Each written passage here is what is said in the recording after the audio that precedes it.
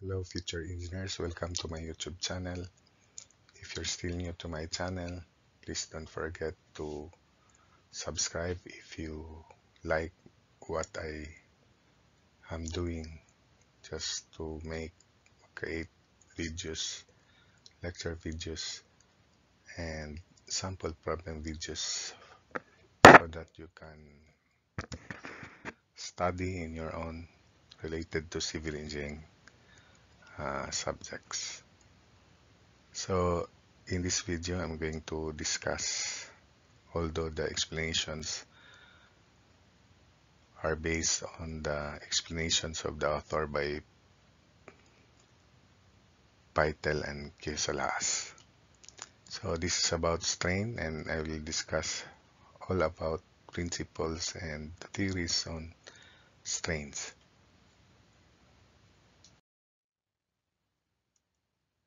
So another important criterion for design is the determination of deformations or strains. So these values must be controlled within certain limits in order not to overstress the material for safety purposes. Strain is a geometric quantity that measures the deformation of a body. The two types of strain are: 1. Normal strain. Normal strain characterizes dimensional changes, and second, shear strain describes distortion or changes in angles. So those are the effect of loads or forces on bodies, deformable bodies, that must be accounted for and evaluated.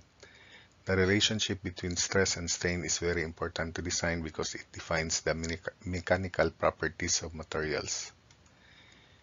The discussion to follow is confined to axially loaded members, though the concepts may also be applicable to complicated loadings in subsequent lessons, where both statics and compatibility are applied to derive force displacement relations. The stiffness of a material is also important, as are other mechanical properties like hardness, toughness, and ductility. These materials follow standard tests in the laboratory, but you will confine yourselves in one important test, the tensile test of steel, and use its results to illustrate several important concepts of material behavior. The normal or axial strain is defined as the elongation per unit length. So it is defined by this mathematical expression, the deformation, which is either elongation or contraction divided by the length of the specimen. So this is an illustration of a specimen in its undeformed shape. The total length is L at its undeformed shape, and we have here from the fixed end to point O, length is in general X, and the distance between these 2 points OA is delta X. Now in the deformed shape, the length becomes L plus the deformation, and we have here points O prime and A prime, which now have original length plus the slight change in length, which is denoted by delta D. So this is the deformation of a prismatic bar, courtesy of the clippings taken from the book by Pytel and Quisalaas. So units of strain is mm per mm or inch per inch, or it may be unitless, interpreted as unitless. The elongation or contraction of the material may be caused by loads, temperature changes, or combination of loads and temperature changes. So those are the different sources of elongation or contraction. If the deformation is not uniform, you must define strain at a point given below. So for a situation where the deformation is not uniform, so the strain is defined as the limit of delta D over delta X as delta X approaches zero, or simply the derivative with respect to X of the deformation. If the distribution of the axial strain is known, the elongation of the bar can be computed from the equation below. So deformation is equal to, it is taken from here by integrating. So differential deformation is equal to strain times differential x. Therefore, deformation is integral of strain times dx.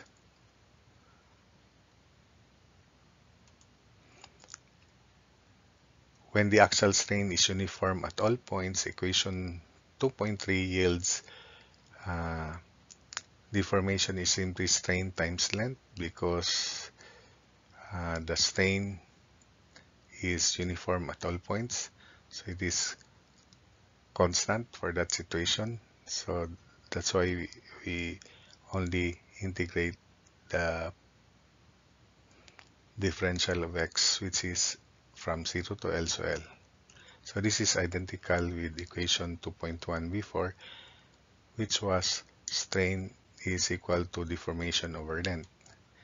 Note that the above calculations are also applicable to compression. The difference is strains for compression are negative.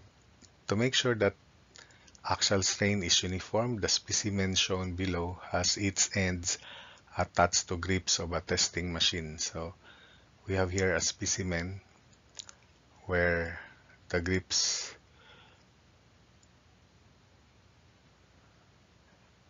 attached to, or the ends attached to grips of a testing machine in order not to slip. So we have here the gauge length L. We have 2 mark points. So this is the specimen used in standard tension test.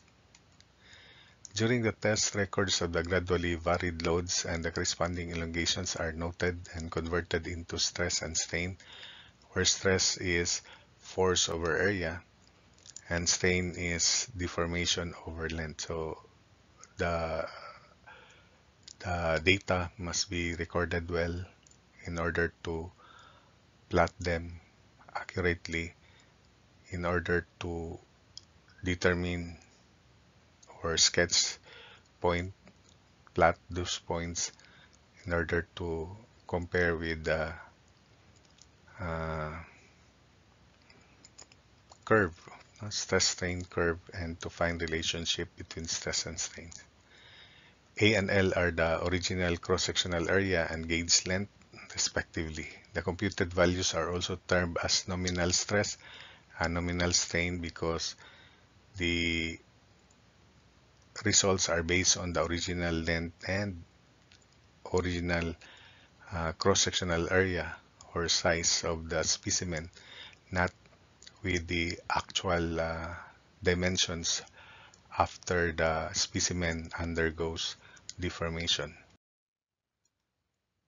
So we have here the typical stress strain diagram of a steel. So we have on the vertical axis the stress, which is P over A for a portion where stress is proportional to strain, or we have really straight line relationship, or in general P over A, then strain delta L over L. So this is the specimen, and notice also of the deformation. So the specimen is subjected to a tensile force or tensile stress. So that's why we have the specimen undergoes elongation. So this is the portion from zero load to stress where we have straight line relationship. We call the end of that straight line portion as the proportional limit. Then we have here the elastic limit, the upper yield point, the lower yield point. Yield point is the point where the material starts to behave as plastic. Then this is supposedly almost straight or flat, where there is no appreciable increase in stress, but there is an increase in strain.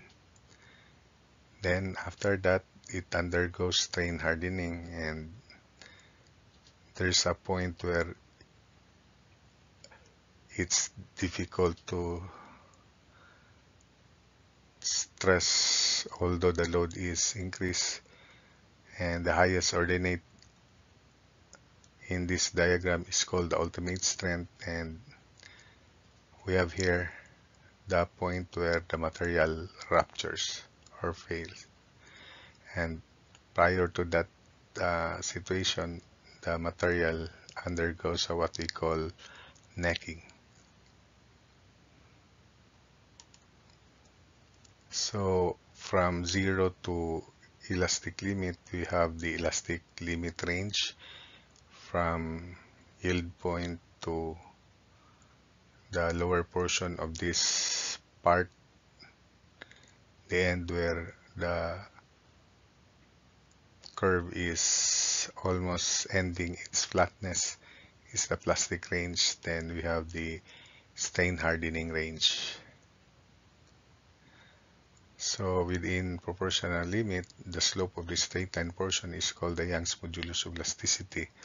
So in this straight line portion, stress is proportional to strain, since stress is force over area, and that's the deformation within Hooke's law. So P over A equals constant of proportionality, which is the Young's modulus of elasticity, the slope of this straight line portion, times strain, which is this deformation over length. So therefore, this deformation is PL over AE. So that's the normal longitudinal, or that's the deformation for actually loaded member, and within Hooke's law, or within this straight line portion only.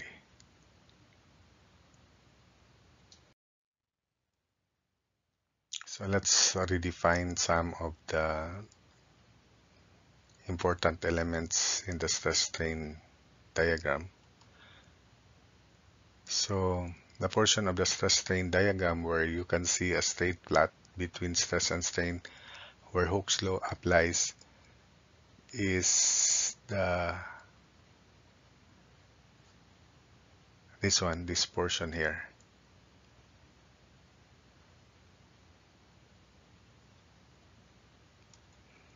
So within Hooke's law, stress is proportional to strain, and this is the relationship, and we call that equation 2.4. The stress at the end of this straight line portion is called proportional limit.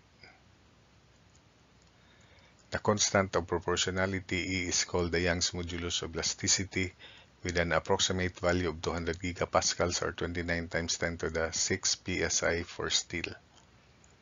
So take note that this is the stress strain diagram obtained from the standard tension test on a structural steel specimen.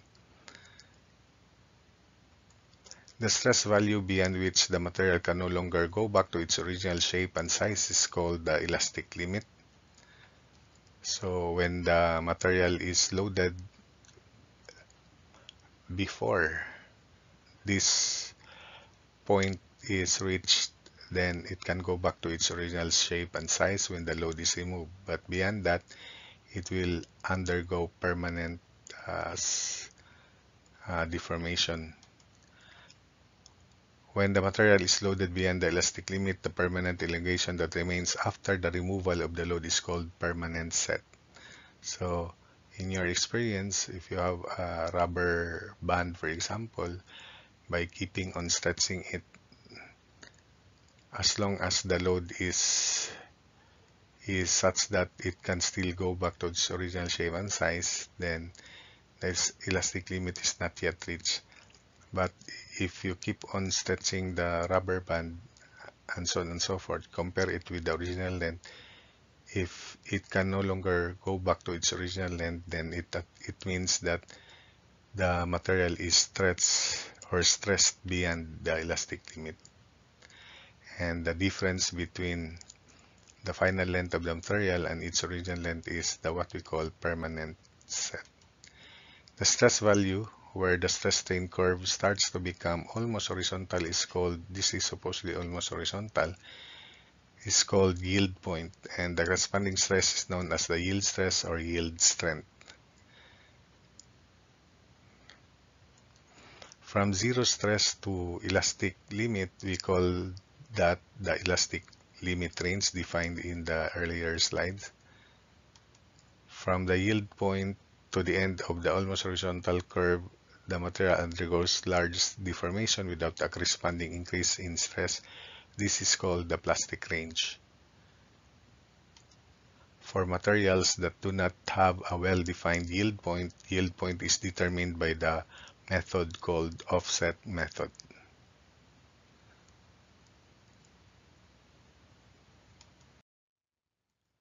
The yield stress of these materials is determined by the point of intersection between the 0.2% strain parallel to the initial tangent and the intersection of this parallel line, and the stress strain curve is called yield point at 0.2% offset. So it is shown here. So this is the initial tangent, then we have 0.2% offset, draw parallel line to this initial tangent. It intersects the stress strain curve, then that's the point of intersection is the theoretical yield point at 0.2% offset. The ultimate stress or ultimate strength is the highest ordinate on the stress strain curve.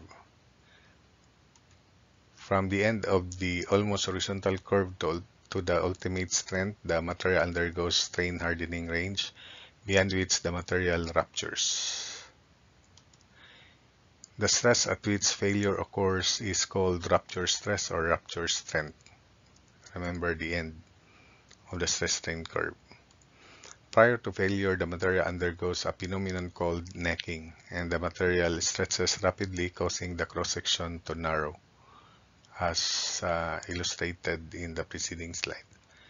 The actual rupture strength is higher than the ultimate strength because the cross-section reduces. So it's the situation. So if the cross-section reduces, load at rupture divided by area at rupture, which is smaller than the original area, will cause the stress to be higher. So the actual rupture strength is higher than the ultimate strength, but it is the ultimate strength that is used for safety purposes. However, this is the reason the ultimate strength is commonly used as the maximum stress that the material can carry because of safety purposes. So this is the illustration, failed tensile test specimen showing necking or narrowing of the cross-section. So the original dimension area is bigger, larger than the phenomenon at rupture. The working stress, denoted by sigma W, also called the allowable stress, is the safe axial stress used in design. The idea of defining these allowable stresses is to make sure they fall in the straight line portion so that stresses at these levels are within the elastic limit. Since the proportional limit is difficult to determine, either the yield stress or the ultimate stress is used divided by a number greater than 1 called the factor of safety, Fs. So the proportional limit and the ultimate stress. So the proportional limit, though difficult to determine, that's about half of the ultimate stress, and the working stress intended to be almost half also of the proportional limit. So from that idea, then we can say that the factor of safety under this condition would be about 4. It's approximately 4. But for steel, the factor of safety is slightly greater than 1 but less than 2, definitely. Because steel